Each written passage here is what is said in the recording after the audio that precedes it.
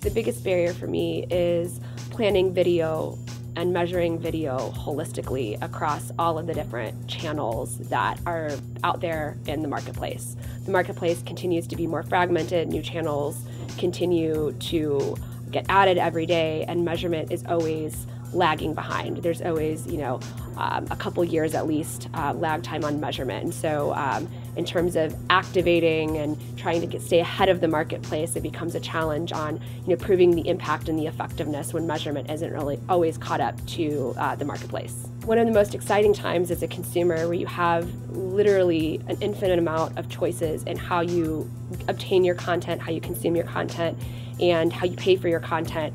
As an advertiser, it continues to be more complex as the environment gets more fragmented. So it's exciting and also overwhelming at the same time right now. But I think the truth is that it's not going back to the old ways, and it will continue to transform. And as an advertiser, continuing to stay informed of those changes and staying ahead of it is going to be increasingly important as the landscape continues to evolve.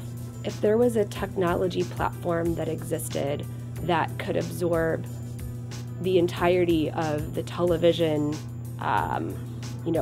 buys, in addition to all types of digital buys together, to be able to truly plan and measure holistically, I think that would be amazing. And I think there are promises of that existing today, but it's really about certain partners not necessarily being willing to give up their data to third parties. So it becomes interesting in theory. I don't know how realistic it will be to really absorb the entirety of the marketplace unless every partner is willing to give up a little bit in order to serve the greater good.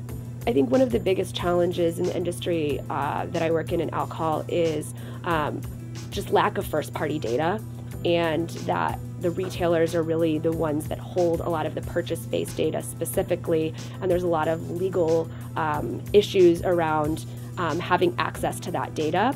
So therefore, we have to rely on a lot of third-party data, whether that be through our DSP partners or different data partnerships. And the further away it gets from, our data, the more question there is and the more modeling that happens. So it just measurement overall and really attribution to sales becomes a bit of a challenge in our industry.